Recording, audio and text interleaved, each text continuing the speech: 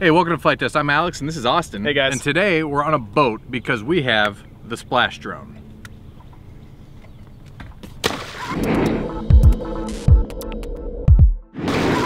Oh boy, that was very uncomfortable.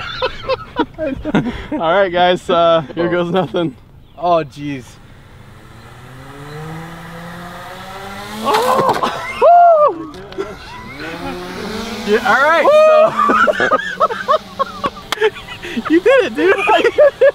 So lesson number one: raise everything out of the water before you start going into forward flight, because that did a little cartwheel. And yeah, we're good. You took it like a champ. It's like you look like you meant to do that. I'll be honest. It's a tricks episode.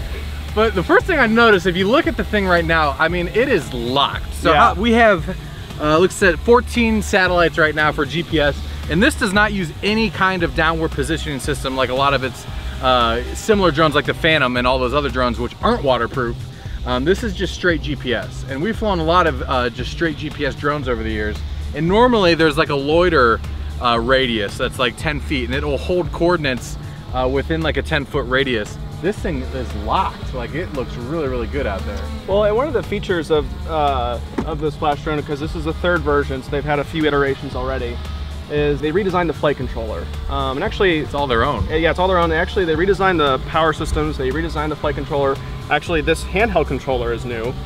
Which actually I really like. And it has a built-in screen. So the camera actually records at up to 4K, which is pretty impressive. And we'll let you guys be the judge of the footage. We haven't obviously seen it yet. This is our first time flying it. So this is kind of like a first impression. And right off the bat, I'm pretty impressed. Something that you don't really get a sense of just by looking at a video of it is it's a pretty substantial drone. It's girthy. Like, I mean, it's got some serious weight. That's why I was hesitant to just dump it in the water like that. It's got some really like good sized, nice motors on them, a good sized can, and yeah, it's just it's a really good sized quadcopter, which I didn't expect getting it out of the box. All right, I gotta try it. Let me take it for a spin. Yeah, something that's a little bit different about this is that it has like horizon correction in it on the scroll wheel. So I don't see that too much in gimbals. No, my guess is so you can correct for it on the fly. Something that I think Alex would agree with. We've both done a lot of flying of aerial cinematography platforms over water. And it is very nerve-wracking. It's extremely nerve-wracking. Because it's a lot of money, it's right over the water. It adds a whole nother element, because if your battery gets low, or if you have a malfunction of any kind, you're basically saying goodbye to it. And so having that flexibility actually is really nice. A lot of the performance specs, I would never expect it to amount to something like a Phantom or a Mavic, because you're not getting the waterproof functionality out of those. Right. So obviously you're going to be sacrificing a little bit of performance as far as flight time, overall maneuverability, because it is such a bigger quad and it has a lot more weight on it. The battery size is 4S 5200, and it has a decent flight time. It says 16 minutes. Yeah, which is honestly pretty impressive. Yeah, it's not bad.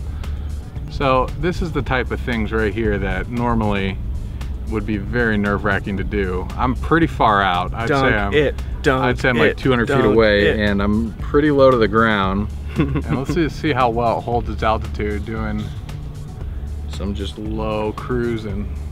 Down on kit. Look how low, dude, that's so cool. And I'm really so low, and you don't even have to worry about it. That's super cool. And something that is important to note is that you're not getting a full HD downlink. This is an analog signal that you're getting back, so you're not seeing, you know, what the final product is. This actually shoots in 4K, 25 frames a second, but that's not what you're seeing on the screen. You're seeing more of an analog signal, which allows you to frame up your shot, and it's very low latency. But again, you're not getting the experience of what you're going to review later. And one thing that I saw too is that the gimbal motors are like super duty, like industrial strength. And the reason why is so when you dunk it underwater, it's gonna do a better job at stabilizing the footage even when you're underwater. Now, obviously we're in a lake here in Ohio, so the visibility underwater isn't great.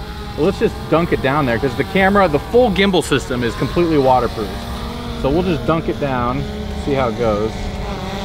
Dunk it. All right, you ready? Dunk it. It just doesn't look right. I can see underwater right now. There's not much going on under there. Is there any fish? No, no fish. Now, let's see here. I saw in the promotional video they were doing some... That's awesome. Dude, it likes it. It's like a little amphibious quad. Something that I noticed in some of their promotion they talked about is that water, especially water that's clear, you can technically use this as kind of like a drone snorkel. Like you can go kind of drive around while the camera is underwater and kind of see what's under there. The gimbal, they upgraded the gimbal motors so you actually can have that full stabilization functionality with the tilt underwater. They beefed up the gimbal for that reason. Dude, this is crazy. So like flying the drone around, it flies and performs really well. It's a nice little AP platform, but like when you are able to dunk it in the water like that, that's like, obviously I haven't ever experienced anything like that. I would imagine you could do all kinds of crazy adventures with this thing. Gotta watch out for the waves. So what does this compare to? Really nothing. I mean, nothing. I haven't seen it. I haven't seen anything like this. I have seen some DIY waterproof quads made, but nothing that's ready to fly out of the box like this. Typically, we like to do some comparisons when we do, overviews like this, and there's not a whole lot out there to compare it to that has the water, proof functionality. Flight-wise, it flies a lot like a Blade Chroma or flies a lot like a Phantom 3. It just has, pretty docile flight characteristics. Yes. It does exactly what you'd expect it to do. Yeah, I didn't fly the V2, but I like whatever changes they made to the flight controller. It's super solid. It flies well, yeah, and the GPS is what I was most impressed with. Yeah. It locks in pretty darn well for not having any vision positioning system on it. Here, can I dunk it again? Yeah, let me do it one more time.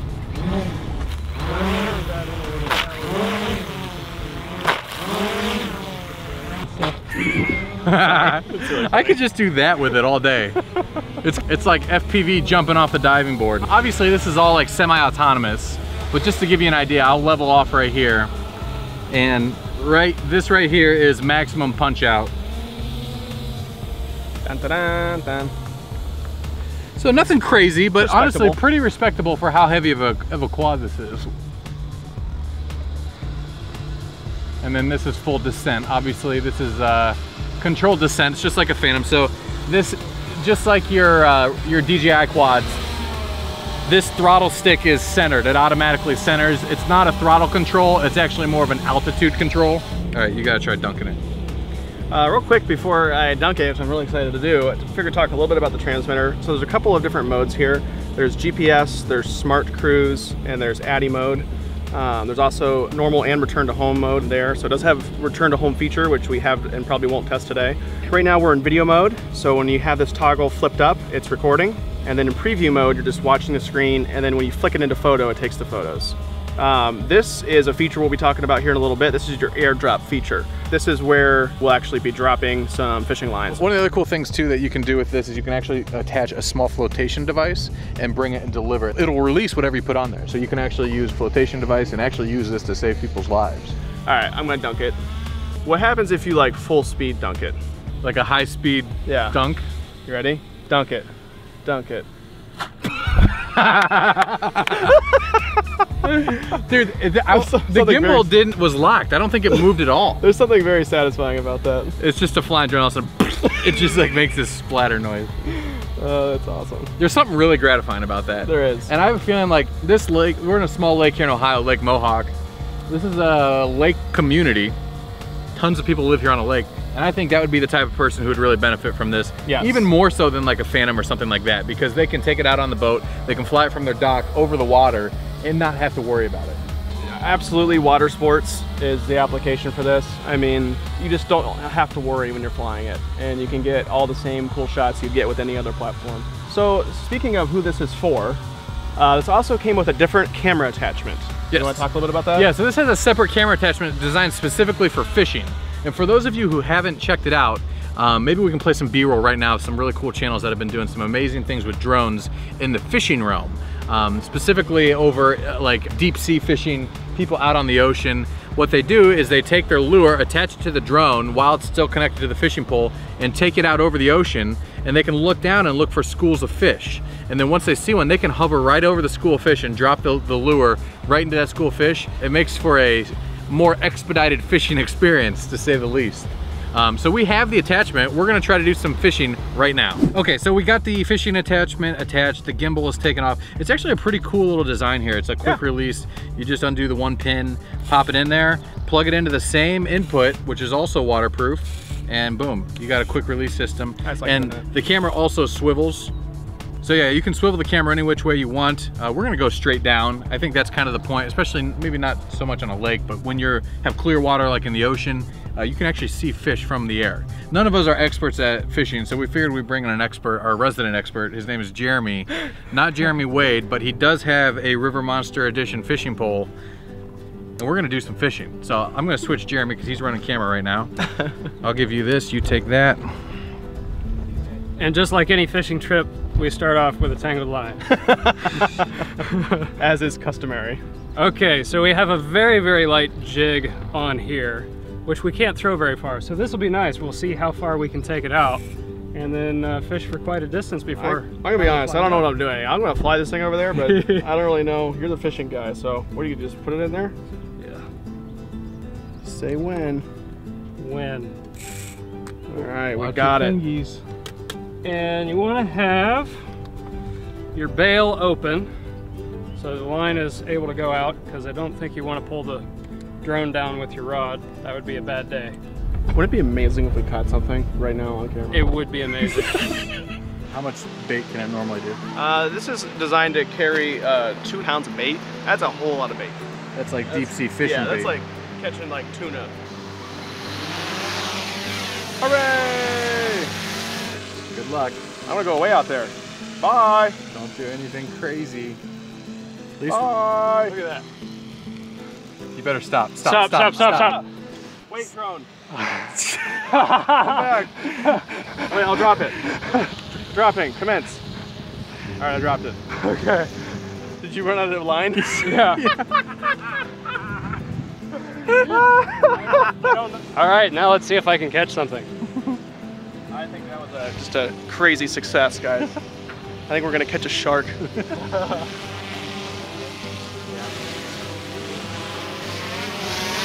Easy killer.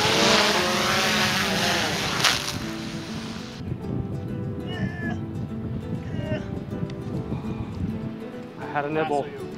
I'm still reeling it in. I got quite a bit of line out there. You used all of your line. Yeah. Exactly. I would have laughed if it would have pulled you into the water. Dude, you got it! I'll laugh if you caught a fish right now. Drone, why you go away? Whoa! If you catch a fish, we'll never make another episode again. We'll end the flight test here. Did you catch one, dude? You didn't. I don't know. Did you see the rod tip jumping? That was a hit.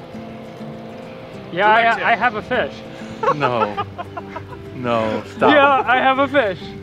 Stop it. You don't have a fish. I have a fish. Stop it. You see that fish right there?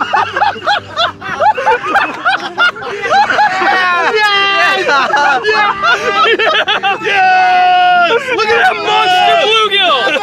That is a monster bluegill! Day ever! Oh my god! That's amazing. Absolutely unbelievable. Well, man, we did it. Yes, we did. I think we should probably end it here because it's not Yeah, gonna it's not gonna get any better. It's not gonna get any better than this. Well, guys, we want to thank you for watching. We want to thank Swell Pro. We want to thank Splash Drone for sending this to us to play with. If you guys are interested, check the link below. This is available now. The Kickstarter was a huge success, but it is over now. But I believe they're going to be shipping these in August. So check the link below. We'll get you guys hooked up. Thanks for watching, guys. See you guys next time.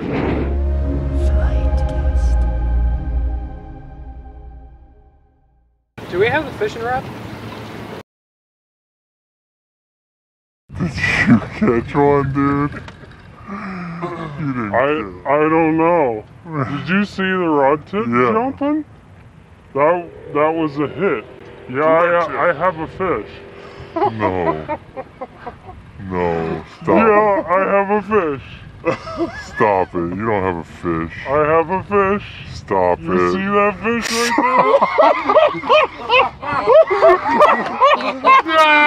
there? Absolutely unbelievable. This could be you. Buy this.